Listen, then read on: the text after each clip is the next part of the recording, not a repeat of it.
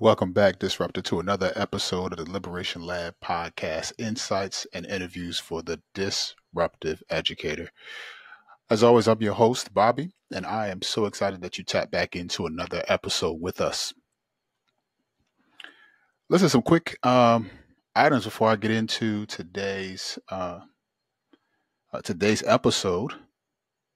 First, if you've been following me, you know that Instagram has been a big part of my platform and what I've done. If you've searched recently, you will not find me there. Honestly, there was a lot going into that decision. Um, I will say that when it comes to reach, when it comes to your content being um, searchable and able to be of a support, Instagram just kind of limited, uh, what I was seeking to do with Liberation Lab. So rather than try to continue, I thought it was wise to go ahead and get rid of it. So if you are seeking to connect with me, go to the show notes. You will find me on LinkedIn and on YouTube. If you have not already done so, subscribe on YouTube, follow me on LinkedIn. There is an exciting live stream coming with Dr. LeGarrette King as we discuss how to celebrate Black histories. That's coming up January 31st. The link is in the show notes of this episode. So without further ado, I want to dive into today's topic, and that is, what is the problem called equity? I want to set this thing up because for me, the issue hinges on the fact that we have been saying this word equity for what seems like forever.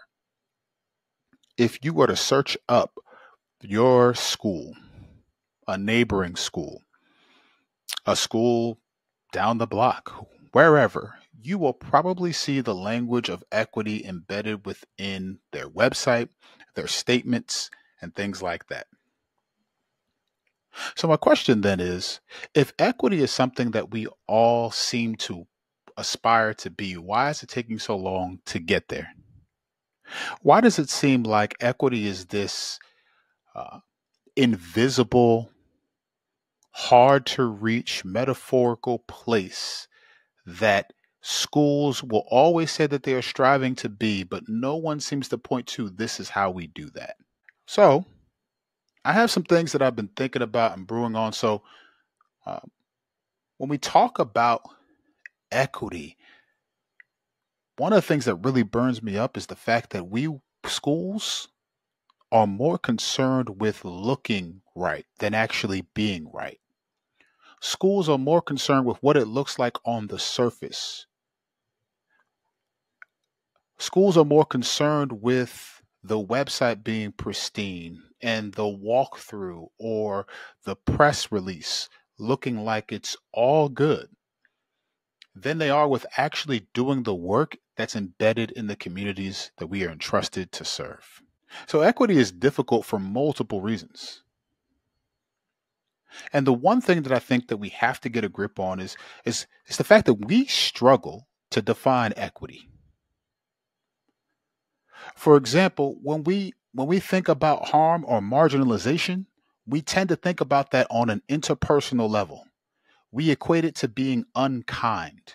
I told a story throughout this podcast. I think it's my sixth grade year, being told that I did not belong in the gifted and talented program. I was one of two um, Black students involved in the program. And as I was one of two Black students involved in the program, uh, going through my mom going through a divorce, I was angry. There was a lot of things going on. I did not perform well. It didn't go well for me. Well, by the end of the fourth marking period, the teacher writes in the report card that I don't belong. And those words haunted me for a long time. Was the teacher unkind? Absolutely. Did she take some level of empathy to get to know me, to figure out what was going on, to figure out how to better motivate me, and to how to get better production in terms of seeing my mastery of skills, if I could actually do the work? No, she didn't do all those things. But when we talk about marginalization, we fail to see it from a systemic level. She was allowed to write that on my fourth marking period comment section because there was a system set up that says this is how you identify who belongs and who doesn't. She was allowed to say what she did and exclude me from the program, despite being the only Black male in the program, because the criteria, the systems, the policies, and the practices were not set up for me to thrive. There wasn't an acknowledgement of the social emotional piece, child development. There was produce or be moved out. When we talk about a systemic level, we're talking about the policies, traditions, and customs that govern a school towards the inequitable outcomes. One of the things that I really, really struggle with is how we define equity, and even more so, how we define liberation. For those who are tapped into my platform and tapped in on YouTube, excuse me, you'll see a image come up that I think that we've seen a bunch of times. On the left, three kids standing on three boxes the same size, looking over a fence at a baseball game, and it says equality. In the middle, those same three kids, tallest kid doesn't have a box, the medium-sized kid has just enough to see over the fence, and the shortest child has two boxes so he can see over the fence. But the last one is called liberation. And it's very interesting that they call it that, because now there's no boxes and there's no fence. By now, hopefully you know the image I'm referring to. Let me just say, I hate this image. I hate this image for multiple reasons. First, when we talk about equity and liberation, we're supposed to be talking about it from the standpoint of access. We're supposed to be talking about it from the standpoint of who gets to be included, who is represented. The position of the children with regard to the game that they are seemingly enjoying does not change. They are on the outside looking in. Part of the reason that we struggle with equity and liberation is because our dreams are not big enough. See, it's good enough for these children to remain on the outside, but what if they were actually members, participants of the game that they enjoyed? What if their access got them to a point where they were no longer bystanders in the thing that they enjoyed, but they could actually take part in it? Equity remains elusive because we do not define it well enough. There is this notion that of meritocracy, that we need to have everything being uniform in order for it to make sense, and that isn't true. There are educators at all levels who struggle with this concept. Giving each child a Chromebook when the pandemic started, that was equality. Everyone got the same thing. However, there were some children that did not have access to Wi-Fi that could support the learning that they would be doing. They now needed Wi-Fi access. They now needed a space to learn. They now needed to have their responsibilities at home to be restructured in such a way where now school was competing with the responsibility that they had to care for a little brother or a little sister. See, when you think about things in that light, equity is giving that child what they need to be successful. I want to be careful here because this is the part where it seems like we're kind of talking in our own silos. Equity is messy. Who's responsible for ensuring that child has everything that they need? Is it the school? Is it the community? Is it the parents? Are there nonprofit organizations? You see, all of these things contribute to the messiness of liberation, of equity. And part of the reason that we won't engage with it is because there's no nice, neat, wrapped with a bow response. So, getting back to this image, we need to put ourselves in a position where the access to the thing that the student is enjoying, the student wants to be a part of, that access is there for them and they can tap into it in a real way. So the problem of educational equity is, first, we struggle to define it, but also we fail to listen. We fail to listen. The reality is we don't listen well, like at all levels. It's real easy for us as educators to turn to leaders and say, "You're not hearing me," because the power isn't in our favor. But what about how well we listen to our students? You see, at the classroom level, students aren't going to communicate that things aren't working well with them or for them with words like, "I feel intellectually unsafe." They're not going to do that. It may be name calling, it may be work avoidance, off task behaviors, and other unwanted things. Cornelius Minor, author of We Got This, points out that equity can be embedded in our daily choices. He uses a series of reflective questions. And these reflective questions I want to pose to you. What are the specific systems in schools that might marginalize kids?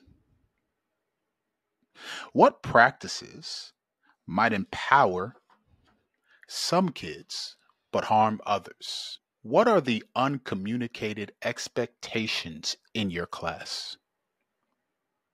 Have you thought critically about what it means to be successful in your classroom?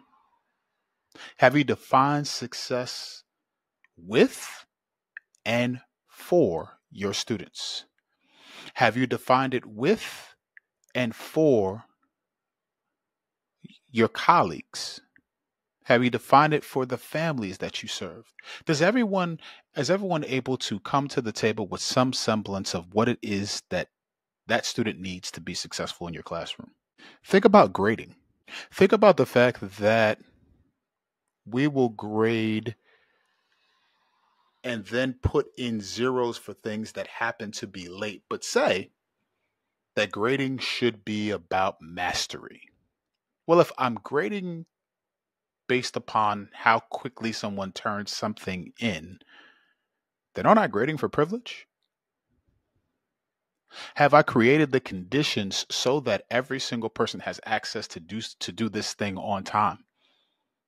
Or have I put it in or established the process of completing an activity, the process of completing an assignment? Have I put it in such a way where now that student who might need extra time won't have time after school and therefore has to figure it out on their own at home, whatever have you, with access to whatever materials they have once they leave the building? Think about who and how you call on your students. Well, I call on them, Bobby. I call on them and they answer the question. That's how it works. Maybe. Or maybe there might be an equitable way to call each student, to engage each student in such a way that now they feel like the classroom is, and answering that question, is a part of the learning experience. Have I made it such that students feel safe to take the academic risk? Or do I just say it and expect it? Here's a big one. Discipline. Who gets written up in your class? Who gets removed? Who are the students that are found leaving your classroom? I was working with a school about and trying to engage with them on restorative practices. And so we talk about having restorative mindsets. And without telling them, I put the data of their discipline referral process in front of them. And I told them that it was a different school. So they look at the data and I say, what advice would you give to the school? And everybody starts going in on how it seems like they're not being fair, how it seems like they're not really reflecting on their teaching practices, because the number one infraction that students were engaged in is walking out of class without permission. If a student's walking out of class without permission, aren't they avoiding something or trying to get away from something? And if students are voting with their feet about their position in the classroom, and that's the number one thing that is happening, then what does that say about our teaching? What does it say about their place, students' place in our teaching? You see, when we think about discipline and we think about the process of ensuring that students have a safe space to learn and all of those things, we tend to think that us being in the judgment seat means we're right. Maybe there's a better way to do things. Are we being self-reflective? Are we being self-aware? For school leaders, you must make this central to your school culture. Equity work isn't something additional that you do. It is how you choose to show up daily.